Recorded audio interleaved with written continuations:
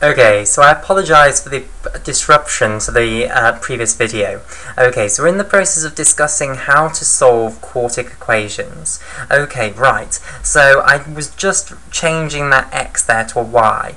Okay, so here's the great idea. What we have done is we've rearranged our quartic equation here into this form here, where we've got y squared plus k squared is equal to 2k minus p times y squared minus qy plus k squared minus r.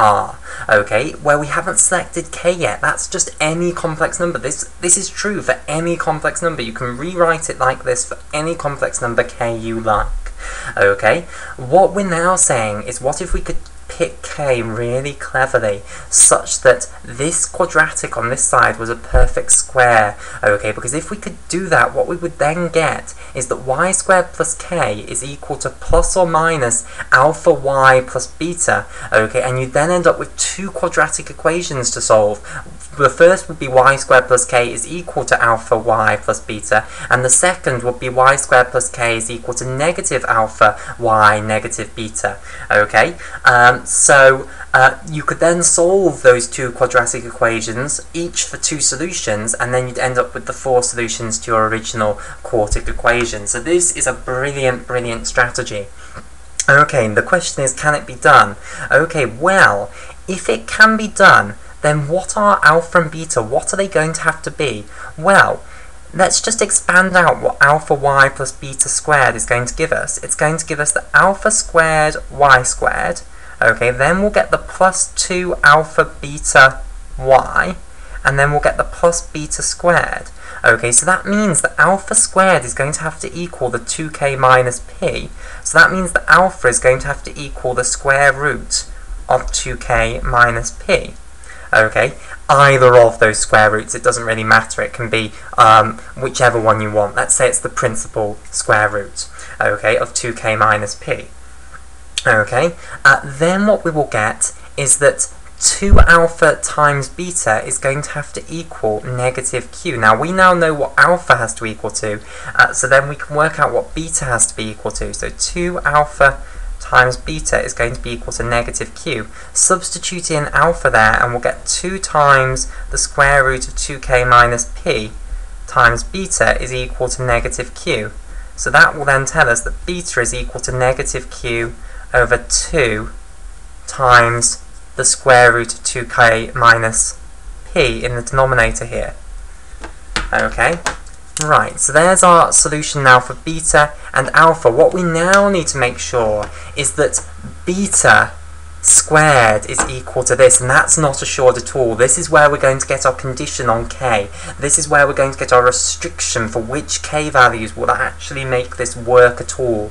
Okay, so we now need k squared minus r to equal this square, basically. Now, if we square that, what we'll get is not the negative anymore. We'll get q squared over 4 times 2k minus p. There.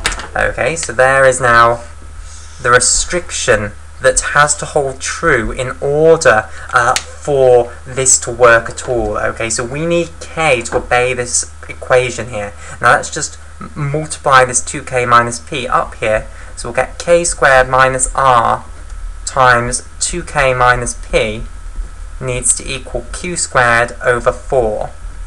Okay, expanding this out, we'll now get 2k cubed from this term here. We'll then get minus pk squared from this portion here. We'll then get minus 2rk, and then we'll get plus rp is equal to q squared over 4. So basically, this is where I said we would reduce the problem down to finding the solution for a cubic equation. Here we have a cubic equation to solve, okay? But we know that cubic equations can be solved using Cardano's formula. If you don't know Cardano's formula, I have a video on it in my playlist on classical algebra, okay? So cubic equations can be solved. This cubic equation can be solved. You can find the solutions to this cubic equation, okay? Now, of course, there'll be potentially 3 separate solutions to this cubic equation. We don't care about that. We just need one. we only need one k to make this work for our plan to work.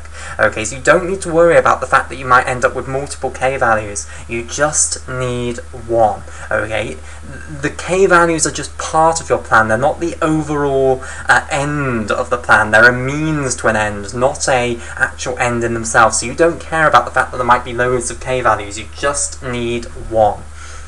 Okay, right. If you can then solve that equation and find the value of k, then that means that our equation here can now be reduced down to this form: y squared plus k squared is equal to the square root of 2k minus p times y, okay, and then minus q over 2 times the square root of 2k minus p, like so, and all of that squared. So we can rewrite our equation like so. If we have picked k to be this very clever value such that this condition here holds true basically, then it is true to write that. Okay, and we can rewrite our equation in that form. Okay, then finally what we can just do is square root both sides.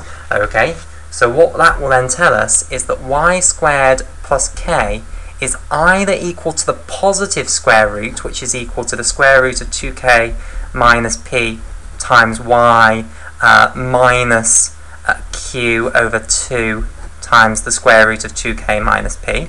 So that's one solution. Okay, or the other alternative is that it's the negative of that. Y squared plus k is equal to negative the square root of 2k minus p times y plus q over 2, the square root of 2k minus p. Okay, and remember all of these are just constants. We've got k, we've got p and q from the original problem. Okay, r has vanished because remember all the information in r has gone into k. Okay, r was in that condition, that cubic equation that we had to solve for k, so there's loads of information from r gone into finding the k value. Okay, and here we now just have two quadratic equations. Okay, each of those quadratic equations will have two solutions. That overall gives us 4 solutions. Okay, those 4 solutions are then the solutions to our quartic equation here, and from the solutions to that quartic equation we can get the solutions to our general quartic equation. Okay, so that's an outline of how to solve quartic equations.